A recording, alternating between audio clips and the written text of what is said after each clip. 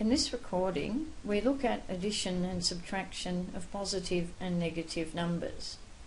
First, let's consider what happens when we add a positive number to another number.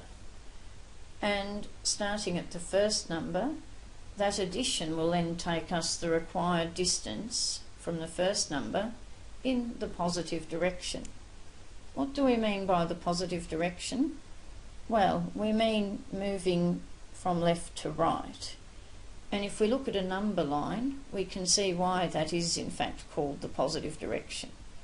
This is obviously just a section of number line here, and on the left hand side of 0 we have negative numbers, while on the right hand side of 0 we have increasing positive numbers. So that is why moving to the right is called the positive direction here. So let's look at an example calculating negative 5 plus 11. So we're starting at negative 5, adding a positive number 11. So we need to move 11 units, in this case, in the positive direction. And if we do that, you could verify counting along here, that actually takes us to positive 6. So negative 5 plus 11 equals 6. And another way of looking at this is, in this case we happen to have a negative number plus our positive number. And one way you could think of it is, imagine that you were $5 in debt and you then earned $11. That would then mean that you then had $6 left once you had paid off the debt. So that's another way of seeing how this would work in this case. What would happen though now in a second case if we subtract a positive number from another number? Subtraction will take us the required number of units from the first number in the negative direction, that is, moving from right to left. So for an example, if we looked at 6 minus 13, then 6 is here, minus 13, so we need to count along 13 units in the negative direction. You might just want to pause and try that now. What happens when we move along 13 units in the negative direction? We end up at negative 7. So what is the interpretation of this? Well, we had a positive number, in this case 6, and we subtracted off a larger number from it. So because 13 is larger than 6 and we subtracted it, that's why we ended up in the negatives here. An example of this would be if you only had $6 but you wanted to buy something for $13, that would put you $7 in debt.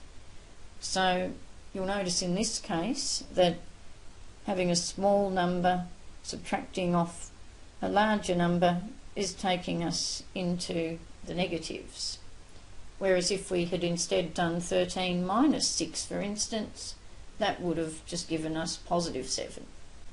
And it follows from this that one method of calculating b minus c, or minus b plus c, if b and c are both positive numbers, so that basically you have one of these effectively is positive and the other has a negative sign in front of it, one way of doing that is to find the size of the difference between the two positive numbers involved and then put in the sign of the bigger number.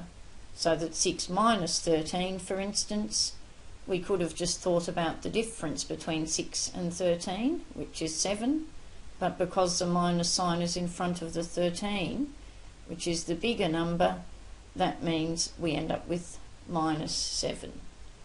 Whereas if we had the first example, for instance, minus 5 plus 11, difference between 5 and 11 is 6. In this case, the larger number is 11 and that has a positive sign, which is why we ended up with positive 6. Now it's also worth being aware of what happens if you get a slightly more complicated looking expression, such as adding a negative number. So if we have an expression like this, -1 plus -6, what actually happens there? And this is actually the same as -1 minus 6. That is, adding a negative number is the same as subtracting a positive number. And therefore, we saw before that subtracting a positive number takes us the required distance from the first number in the negative direction. So that here we start at -1, subtracting 6 from that. That will take us another 6 units in the negative direction, which in this case gets us to -7. So it's a bit like the situation where if you're already owing someone $1 and then you spent another $6, you would now be $7 in debt, for instance. That is, starting with the negative and subtracting a number from it is taking us further into the negatives. Now, sometimes you might also have a case where you're given an expression like this, 2 minus -3. So what happens when we subtract a negative number from another number? And subtracting a negative number is actually the same as adding a positive number, so that b minus -c is always b plus c. And it then means we're actually moving the required distance from the first number in the positive direction. So 2 minus -3, for instance, is the same as 2 plus 3, and starting at 2, moving 3 units in the positive direction, that will just give us 5 in that case. So you'll notice that when we have a negative sign, it actually changes the sign and hence the direction we're moving in. So that whenever you're adding a negative, for instance, that gives you a negative, and if you are subtracting a negative, the two negatives make a positive. So that is also worth keeping in mind when performing some of these calculations.